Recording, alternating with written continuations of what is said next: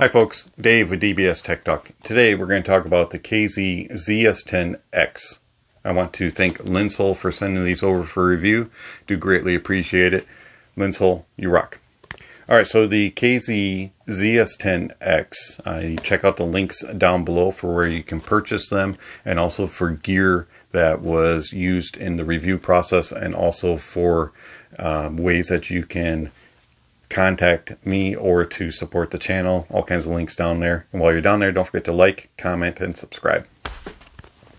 KZ ZST X, they are 12 ohms, 107 decibels of sensitivity, have a a frequency response of 20 hertz to 40 kilohertz. You'll find out why I'm laughing about the 40 kilohertz thing. Also, they have one balanced armature and one dynamic. The dynamic handles the bass and lower mids, and then the BA handles the mids proper all the way up through the treble.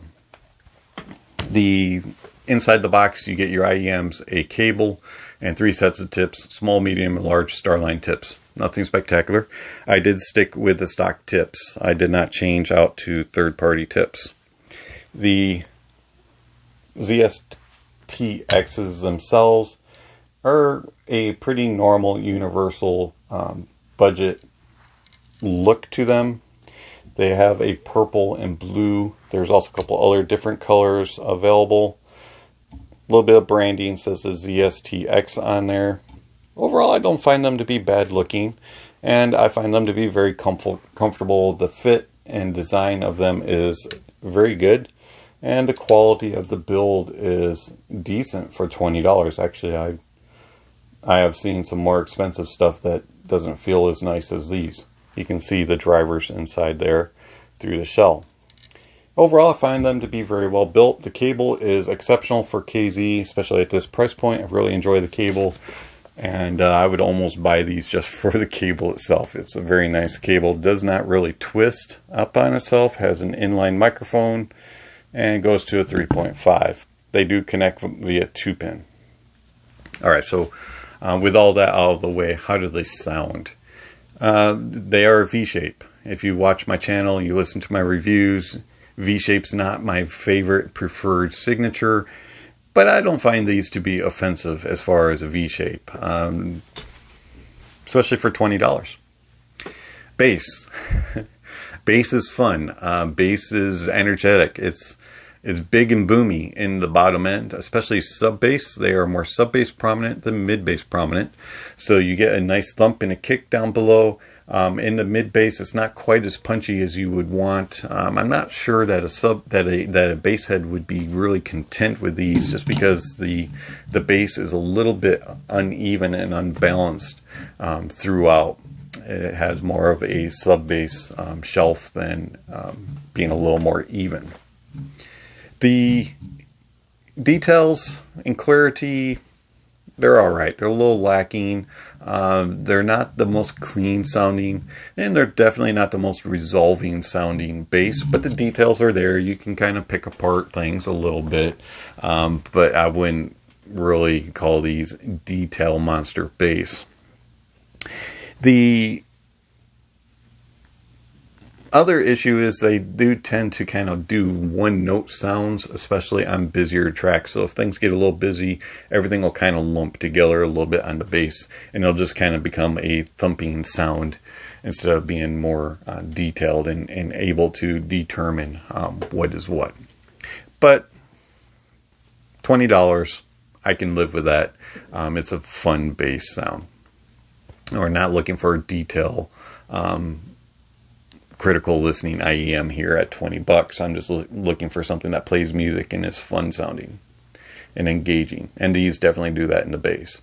Mids. Mids, on the other hand, are very recessed, especially in the lowers. It's very thin sounding. Male vocals especially. Lower register instruments also sound very distant. They sound thin, and they just sound behind the mix, and they don't sound as cohesive as the rest of the mix. Upper mids are a little more forward, can come across shouty on some tracks, but it's not a super aggressive, assertive shouty. I find it to be okay. It doesn't really bother me unless I'm listening to a track that's very prominent in the vocals. As far as graininess and clarity, these have that. They're not the most clean sounding mid, but they're not offensive either. Again, we're talking $20 here, and so I can live with the mids that's just a little unbalanced. Timbre is not natural at all sounding. It has a little metallic sound to it, but it's not the worst offender that I've heard. I've heard a lot more expensive IEMs that have worse timbre than these.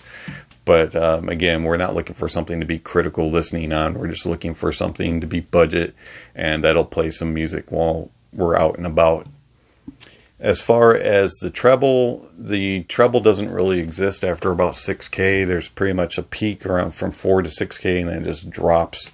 There's not really any extension on these. Even though they claim 40 kilohertz, I don't hear anything remotely close to being beyond 6K. It's a little stuffy, it lacks air, and it lacks sparkle and energy up top. All the energy comes from the upper mids and that lower treble region, and then it's just kind of down from there. Things can sound kind of dull, especially cymbals and brass instruments with a higher pitch, woodwinds with a higher pitch. They just sound dull and lifeless. They don't really have any energy up there. And then that kind of goes into the soundstage. The soundstage sounds very close and intimate, and a lot of their details and stuff are like right here. They don't really expand out, and that makes your soundstage sound a little lackluster, a little clumped and cluttered, especially on busier tracks. I do not recommend the ZST X for classical music at all. Your stage will sound like a jumbled mess. These are better for rock and roll, classic rock, dance, EDM, electronic, that type of thing. It doesn't really, pop is okay, but it doesn't really do very good with classical or acoustical music. In my opinion, the ZST X is a decent budget, friendly IEM. It does some good things well. It never really offended me, but it never really excited me either. Got my toes tapping on bass every now and then, but just never really did anything to say, wow, these are really good. In comparison, how do they sound to the K-Bear KS2? The KS2 has a little bit better defined bass, a little bit more balanced through the mids and the sub bass, and then the treble has more air and better extension and has a little bit brighter tone. But on the K-Bear, the upper mids are a little bit more aggressive. So depending on what you like as far as in this price point, the K-Bear may be one way to go if you want a little bit more airiness, a little bit more shimmer and glare. But if you want something a little bit more laid back, a little bit more compressed sound, then the ZST X may be the way to look. The gear that was used, these played on everything and everything under the sun when it came to portable. I did not use them on desktop at all. These are a portable unit. They're 20 bucks. As far as dongles that were used, the X Duo Link, the Razer DAC amp, the ADV Access Port Lite, they all sounded great on that and sounded good. They came straight out of a DAP, also out of the Sony Walkman NWA105, and also out of my phone, and they all sounded great. Did not have any problems powering them or anything of the sort. So the KZ ZST X, yeah, they're all right.